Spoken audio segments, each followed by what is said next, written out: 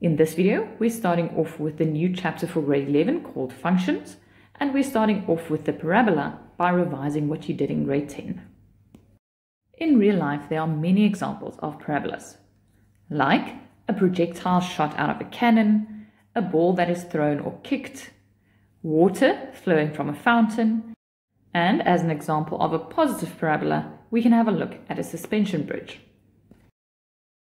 The standard equation of a parabola has three forms that it can take. In the first form, you can clearly see the y-intercept. The second form indicates the turning point, and the third form shows you the x-intercepts.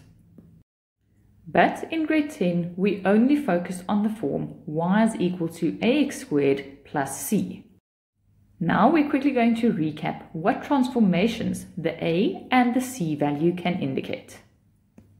Here we have the mother graph for the parabola y is equal to x squared, with the a value being 1 and the c value 0.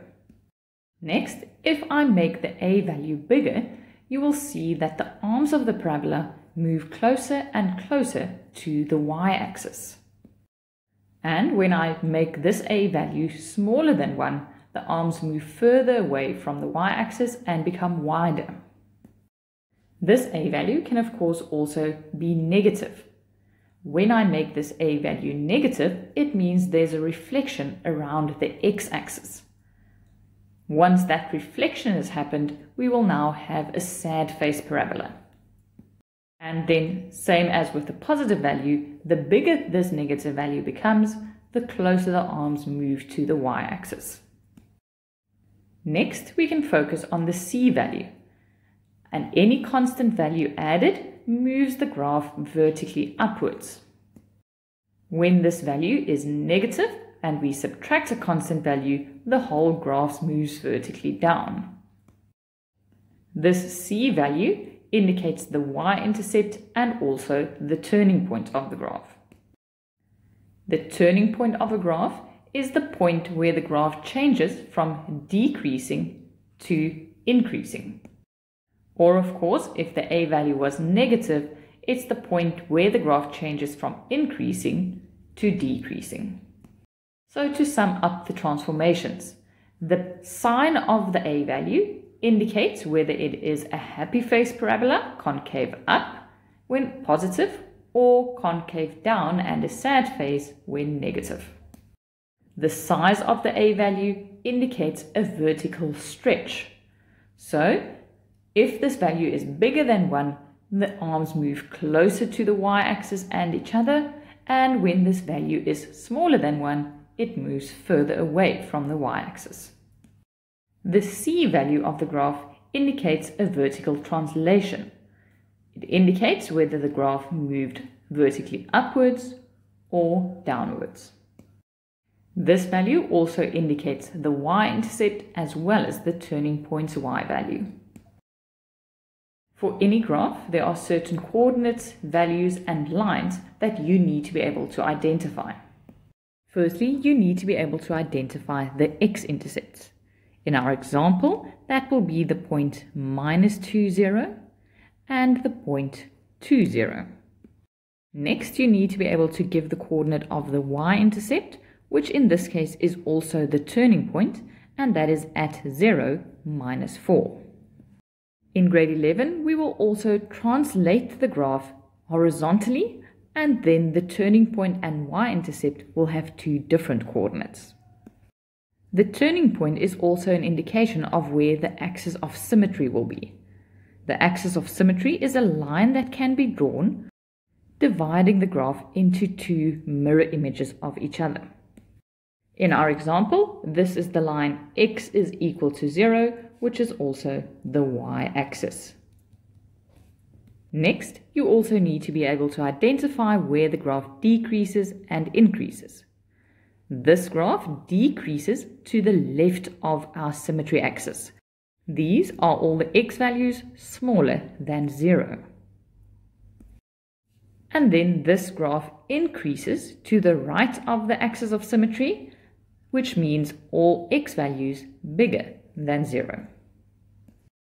Next, you need to be able to determine the domain of the graph. This will be all the x values that form part of the graph. To determine the domain, we're going to draw a vertical line and move it across the system of axes and determine where it intersects our graph. You will see that in our case, it always intersects the graph. This means that the domain will be all real values. Lastly, you need to be able to determine the range of the graph, which describes all the y values that form part of the function. For this, we are going to draw a horizontal line and move this from bottom to top, and then describe for which y values our line intersects the graph. The first time our line will intersect or touch the graph is at -4, and then it will continue intersecting for every value above that. So the range will be all y values bigger or equal to -4. Let's go and have a look at how you should go about sketching a parabola. We are asked to sketch the parabola and clearly indicate all the intercepts with the axes. When drawing any graph, a good starting point is getting a rough idea of what the graph should look like. Firstly, in our case, the minus in front indicates that this is a sad face parabola that is concave downwards. The 3 indicates that the arms of this parabola moved closer to the y-axis, and then we have the +27, which shows that the parabola moved 27 units upwards. Now it is clear that this graph will intersect the y-axis as well as the x-axis, and we need to determine all 3 of these coordinates. To determine the y-intercept, you can change the x value in the equation to 0, which will make the whole first term 0. Or you can simply remember that the constant value at the end indicates the y value of the y-intercept. To calculate the x-intercepts, we need to substitute the y value in our equation with a 0, and then we can solve x.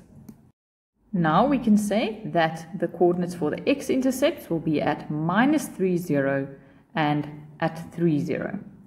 Now we're ready to draw the graph. If you're not given an accurate system of axes, it's always easier to first draw the form of the parabola and then adding the coordinates. Our y-intercept is at 0.27, and we calculated the x-intercepts to be at -3 and at 3. It is also always good to indicate the axis of symmetry, and in this case it will be at x is equal to 0. In example 2, we're once again starting off by getting a rough idea of what the sketch should look like. In this example, we have a happy face parabola, and this is indicated by the positive a value that was given. The +2 indicates that this graph now moves up 2 units and will look like this. From this, we can see that the graph will intersect the y-axis, but will have no x-intercepts. The y-intercept we already know is at 0.2. And now we can immediately go and draw the graph. This parabola has only one intercept with the axis, and that is at the point 0.2, which is also the turning point. Next, we can indicate the axis of symmetry, and once again, that will be on the line x is equal to 0. Although this graph has no x-intercepts, it is very important to always indicate more than one coordinate on a graph. And in this case, we can then choose any extra coordinates. I then always choose to substitute easy x values. For example, I would substitute -1 into x's place. If I now change my x value in the equation to -1, square that and add 2, the corresponding y value will be 3. And because this parabola is symmetrical around the y-axis, I can immediately say that when I substitute x with 1, I will also get a y value of 3. So when there are no x-intercepts, you need to remember to always add 2 extra coordinates. In the next video, we're going to have a look at how we can also translate this parabola horizontally.